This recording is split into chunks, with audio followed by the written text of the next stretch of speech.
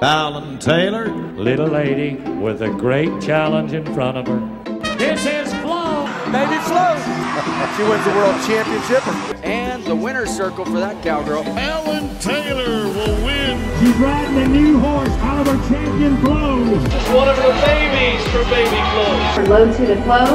Hush money. Oh, the hush money.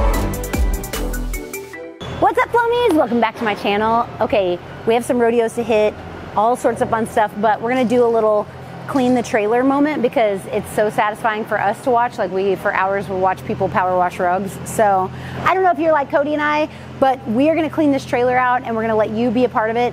It is completely trashed. Do I condone this type of behavior? No. Have we been really busy in the middle of moving? Absolutely. And the trailer is really small, so it just gets dirty. But we never go to a race with a dirty trailer. 1,000 reasons. We even get it like detailed, or we do it ourselves, because it just frees up bandwidth in your head to think about less things and think more about your performance.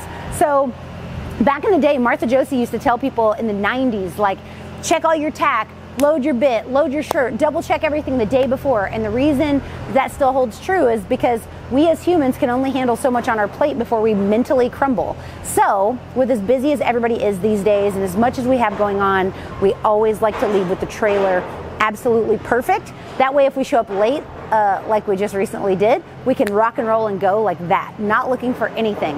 So we're gonna fill up water tanks, we are going to clean up, we're gonna wash our rodeo shirts. By the way, if you haven't gotten a hold of the ranch dress and rodeo shirts, you should. New collections are coming all summer long, so be sure to go to ranchdressing.com, use code Fallon to get a discount at checkout.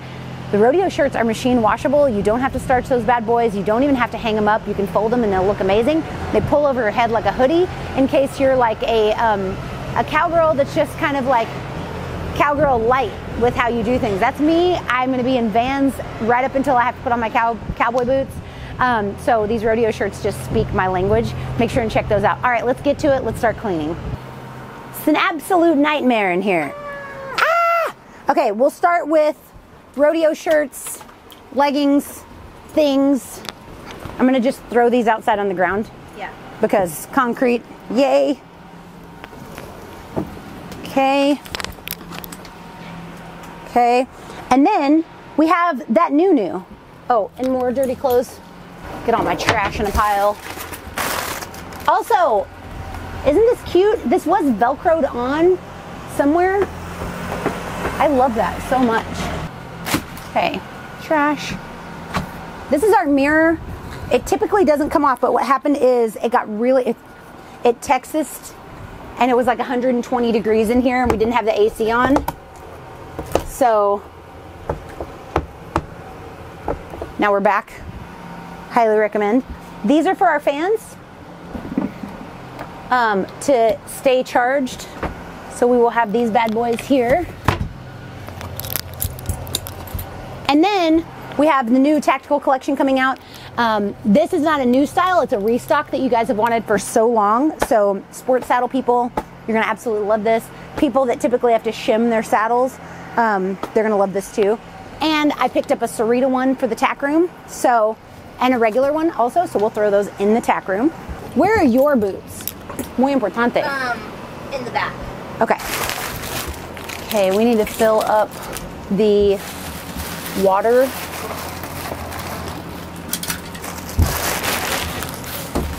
Hi, baby. Hi. Wow. I'm taking off the cover. Wow. Now I'm gonna go up. Up.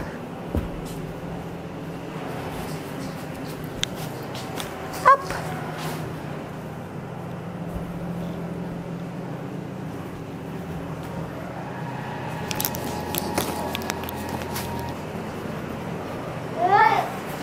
Replenish.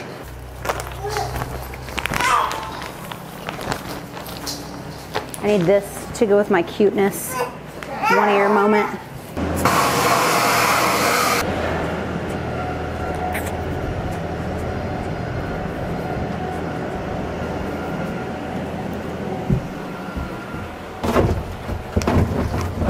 Okay.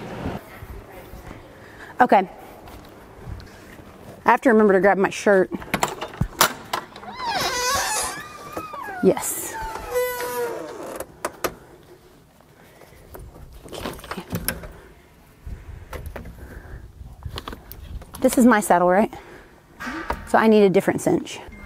Do I not have her bit? Okay, the big breaking news is that we got the staff all worked out where Baby Flo is moved in. We aren't all the way moved in. Turn around. It looks like a used car lot here. There's a lot going on. So finally yesterday I was able to move in Baby Flo and one other horse. But I'm super excited because this is the view that when I wake up and go to sleep, I can see that Baby Flo's okay. Regardless, I mean, we walk in here 94 times a day anyway, but she can also see up the hill, which means that when we build our house on the hill, she will be one of the main horses that I can see up there too. Like, I don't know that I'm not going to build a stall for her that looks directly into my bedroom. I don't know that yet, so we'll stay tuned. But we also moved some more horses in. Next one that moved in, Flo's Legally Blonde. Elle Woods herself got moved in. Also made a killer run in practice on her. She's only 3 years old, so I'm super excited. But that's the tour of who has moved in, of course, as more horses get finished. Currently, there's only 2 horses in this, technically 3, that are not pro rodeo winner or have placed at a pro rodeo, and that's Peace Pony and the 2 Futurity Colts that have never been entered. So it's a baddie roster. Not everybody makes the roster, so we're excited. That's it for the barn. Let me show you guys some runs. So first, this week, we went to Fort Worth to the stockyards. If you've never been in our neck of the woods, going to the Fort Worth stockyards is super fun. If I'm being super honest, it's my least favorite rodeo. I just haven't had a ton of success in there, and that mindset led me to this run that you're about to see. Worst run, not the worst run I've ever made on Hush Money, but I will say one of the worst runs I've made since she's been a rodeo winner and one of the top 5 in the WPRA Tour, and simply rider error. So I want you to take a look at what I did wrong right here. Still going bad on you. Still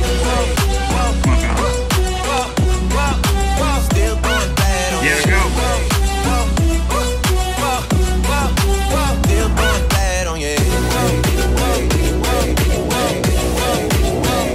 Okay, we got there really, really late. At 10 p.m., we saddled. We had to skip a lot of the extras and go straight into the arena. When we got to the back of the alley, we looked up. The barrels were set up, and we played it cool, like that's exactly how we planned to arrive. But inside, we literally saddled in maybe 2 to 3 minutes. So that's another reason to have everything organized. We were not shaking and out of breath. We were just like, okay, if we make it, we make it. If we don't, we don't. And we got to the back. And I didn't make a great run. It wasn't because of that. It's simply because I went to catch shape in kind of an antiquated way. Instead of riding my horse past the barrel and being really driven about it and having my eyes locked on, I simply was a little bit distracted. So I'm up at that rodeo again this week, so I'll make sure to show you guys footage of a hopefully improved run. But that was a bummer of a run. My leg is good, Hush Money's good. So now let's see if Cody can pick it up for the entire team. Here goes Cody and Mojo. Yeah, Cody. Still going bad on you. Still going bad on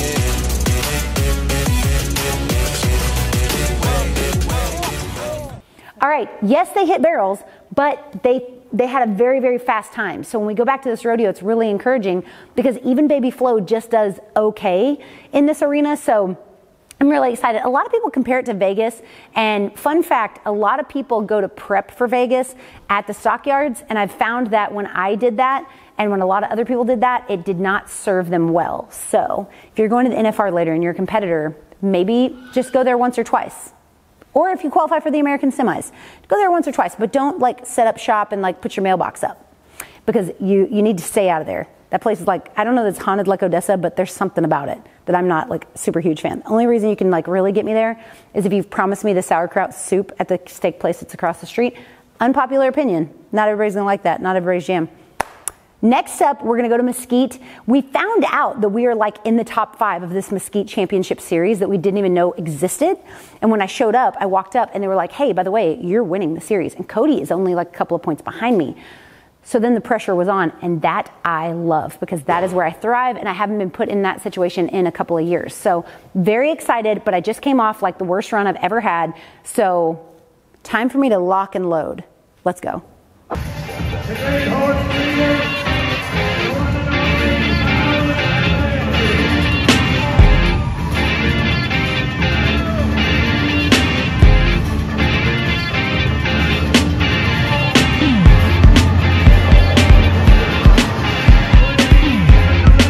All right, that was better, 15.79. I'm super stoked, really, really, really happy.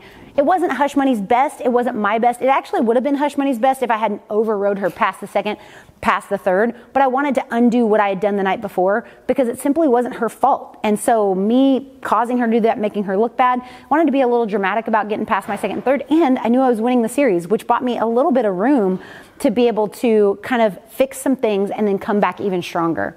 Now, the reason I wasn't on Hush Money is because I was giving Lolo a break, so she will be coming back next week. Not for Hush Money's any fault of hers, but Lolo is thriving, so I want to make sure I give her a shot to complete what she started and all those points that she won for me.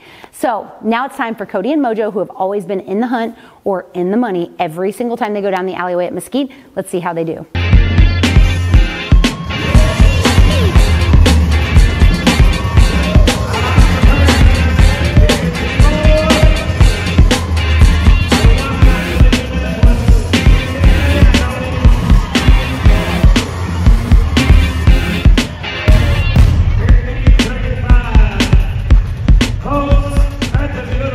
The 1535, Cody and Mojo bring home fourth place money with a gorgeous run. Could she have been even a 15-1 or a 15-2? Absolutely. Was she playing it a little bit safe and still gave them a whooping? Yes, she did. So I'm very, very proud of her, and we get to go to that rodeo this week too. So you guys, that was so much fun, but let me show you what we've been doing all the other times outside the arena, because this move though, it's a big one. I'm not saying it's been the hardest move.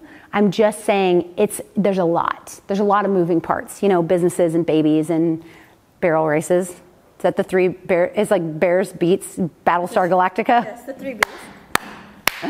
My Office fans know. Okay, so that's the tea. Take a look at this moving footage. So here's what I've learned about life and stuff and things. There's no point to make more money if you're not going to spend it to make your life a little bit easier. I said what I said. So like if you're going to work hard, don't just imposter syndrome yourself into not actually spending it. I'm speaking to me.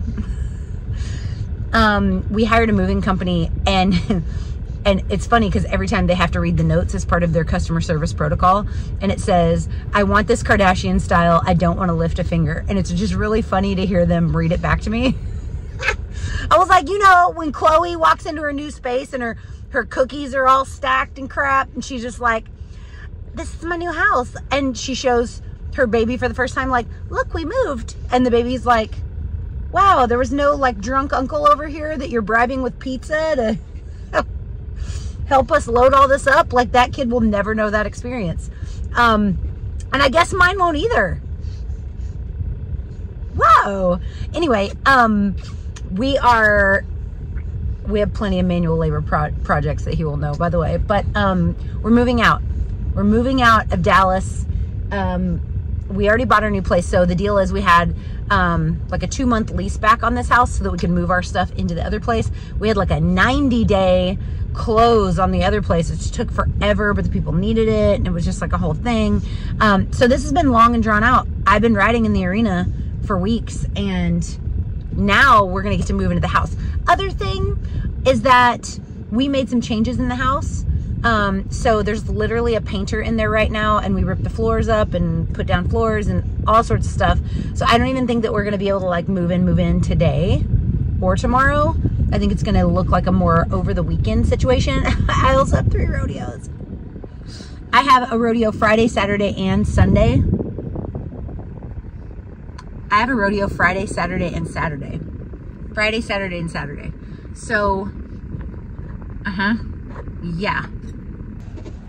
At this point, we're less than an hour in. I'm feeding the baby in the truck. So we're less than an hour in, and like, this is why you hire movers, and Like, we set aside part of the money that we made from this house to like pay for just the most ridiculous, effortless move ever. That being said, we did torture the majority of our friends with a full 14-hour day of loading the superfluous goods to show the house into a cargo trailer. That's another story for another time. We'll have to unload that trailer, and just gives me like complete anxiety just thinking about it.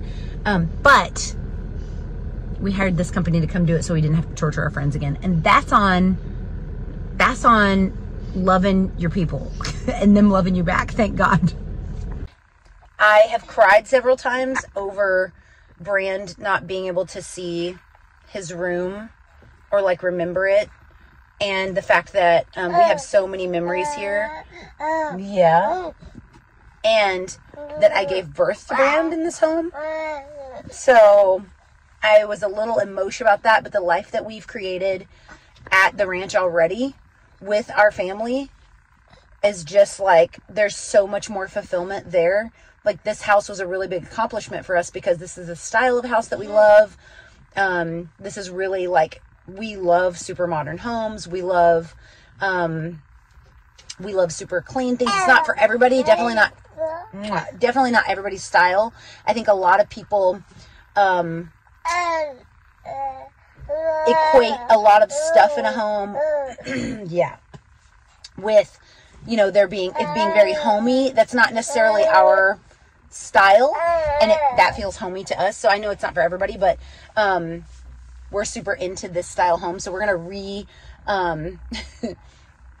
we're gonna rebuild this style of home on the ranch with just a little bit more of a ranch feel, but still a modern vibe. So excited about that. Excited about living in a really small space. Also to like super enjoy what we have. Like, very home edit, very Marie Kondo kind of vibes. So really excited for that. Really excited for this chapter. I don't know. We're super pumped, and we're already making amazing memories. So I'll take you guys on the inside tour. Things I'm going to take with me myself. This bad boy and that bad boy. Okay, going with us is this weird Purple Rain drawing of Prince. I'm not a Prince fan, but I'm not a Prince fan like that. We wanted it at a silent auction by accident. So I guess that's going with us too. One upstairs. By the way, the industrial vacuum cleaner is where it's at. That's where it's at, right there. Like that, it's like a Back to the Future moment.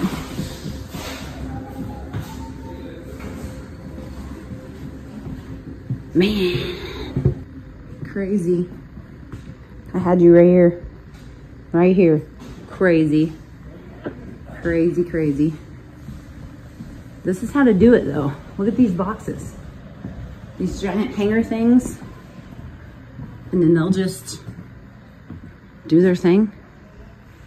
They better not mess with my Vans collection. Okay, so like I said, we paid a lot of people to come over and move us, and we just started hovering. We just began to hover, and so we decided to bring Brand to the zoo because it's like 10 minutes from our old house. We just walk around and enjoy the fruits of our labor. Like, we paid for it. Step away. Stop micromanaging. Proud of us. This is so crazy. Crazy.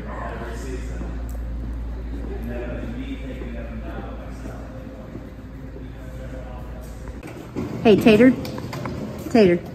So Tater's the neighbor's dog, I guess, that comes over, and he's normally here at night, but he's here for today. He's gonna help us. All right, Brand. Well, let's go. So we're starting out with an empty house and an empty front. See how it goes. And in the mosh pit of all this is room getting painted. Like the upstairs, all this will be white. So that's happening simultaneously. So it's chaos. We have made a baby box out of our couch. So as things are getting moved in, how you feeling about the move? Not enjoying it at all. But it's better than normal move. Can we? Yeah, but now I'm stressed out because none of this is painted. Yeah. So, yeah. That'd be tricky. And we gave the painter guy the day off to try to move. So. He should have just kept going on that room. Yeah, but they're about to have to build the bed in there. So. Is everything out of it? Uh-huh. Okay, let's check upstairs now that we got a babysitter.